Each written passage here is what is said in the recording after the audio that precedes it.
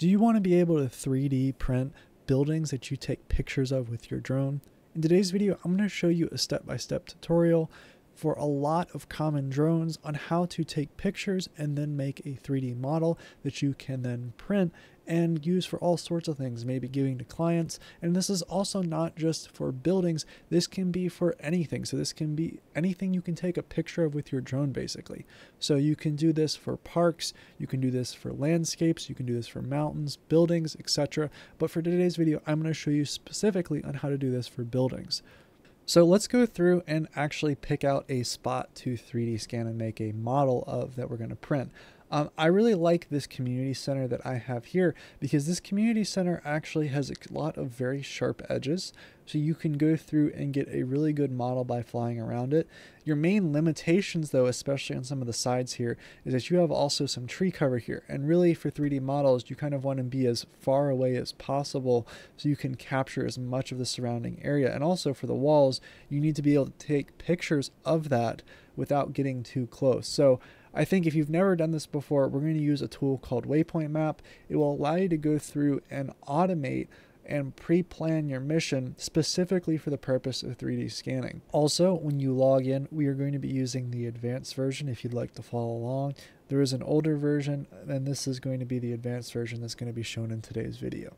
And since we're trying to make a model, we don't want to go too crazy here. And because we're making it of a specific building, I'm going to just walk you through some simple steps that you can do to get started.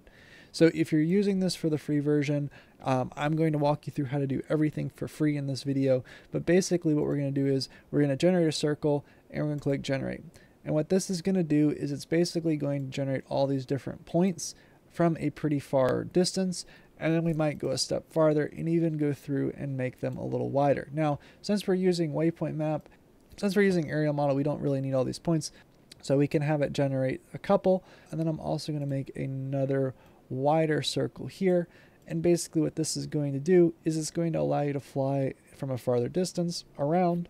And it's going to have, by default, automatically look at the center here. So you're basically going to capture this area. I'm going to include a full tutorial video on how to use this software because by default you're going to get sent to the old version, but there is a full tutorial video on exactly how to use this.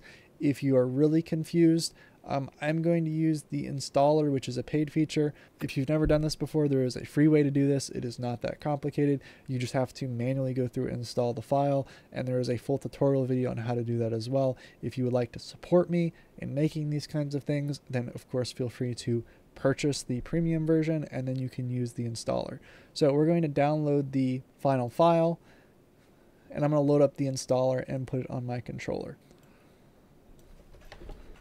And so I'm just going to select my KMZ file,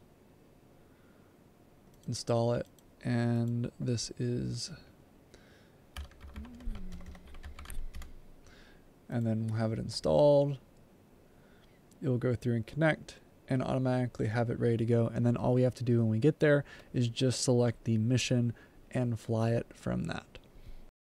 So now we are ready to go through and fly. And basically what's going to happen now is, depending on what version, if you're using the free or the paid version, you'll be able to go through and the drone will automatically capture these pictures. If it doesn't, you'll have to manually go through and enable the time shots feature in the drone, but it will still go through and capture these pictures.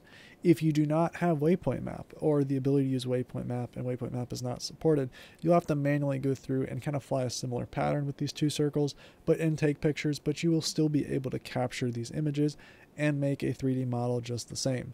So basically we're just going to wait now for the drone to capture this. It is much nicer to not have to manually fly around and take the pictures, but if that's unavoidable for you, I'm sorry, that's just the drone you have. So we're going to wait for this drone to go through and automatically fly this. I'm using my Mini 4 Pro here, but you can basically go through and have the drone just take these pictures, hands off, and then when it's done, and it's basically finished 3D scanning.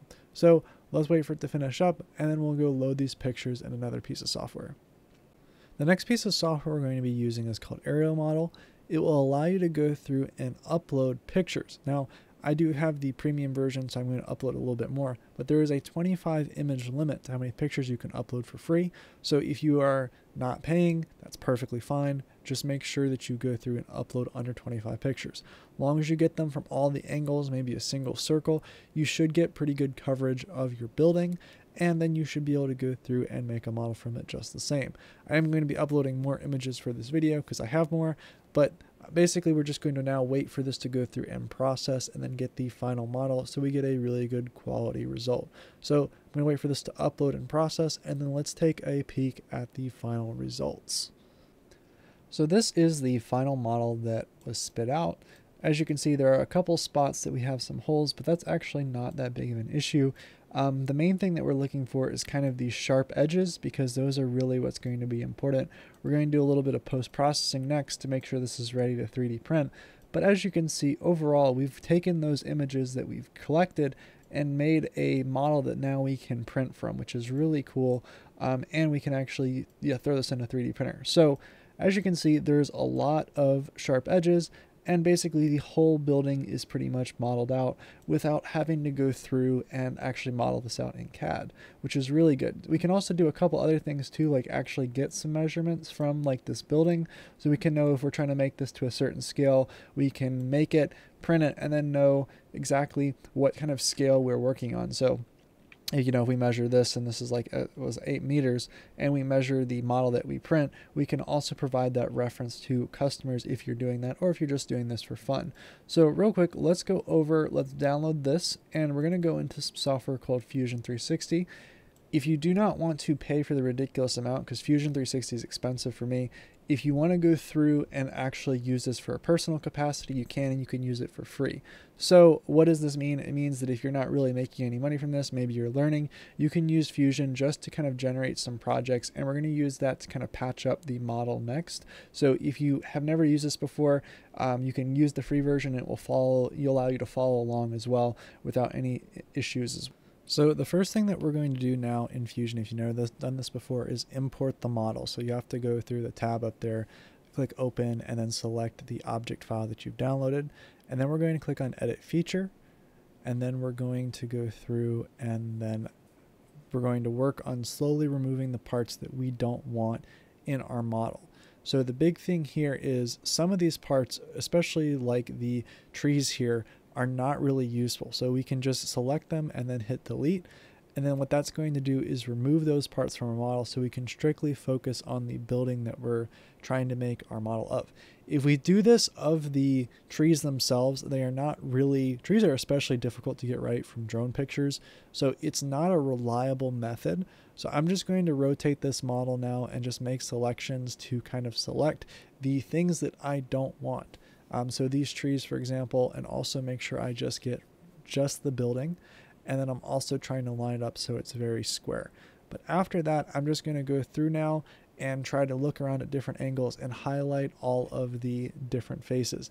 Now, with the trees, especially why this is so much of an issue is they come out really jumbled. So you have to go through and select them from different angles. You can only select when you are looking at the face per se of it. So you just have to go through. It's a little bit of a process. If you rotate 3 or 4 different angles, then at the end you should have a lot of them selected, and you should be able to get rid of them. So let's go through, finish this up real quick, and then we'll have a final model that we can preview. And so once we have everything that we want here, we're now going to go through and finish the model in a couple different ways. So there are some defects with the building itself. So what we're going to go through is try to get rid of those defects. We're going to use the inbuilt feature to finish the model and close it. So we want to get rid of any shape that doesn't really match our actual building. So there are some holes up on top of this roof here that were not present when we went through and scanned this building. Obviously this roof was flat and solid. So we're going to go through now and individually try to get rid of these guys so that basically there's nothing there instead of a hole or these malformed divots per se of this model. And what this will do next is we'll go through and it will automatically fill all these in. So you'll get a really smooth surface here. We just want to remove any false detail.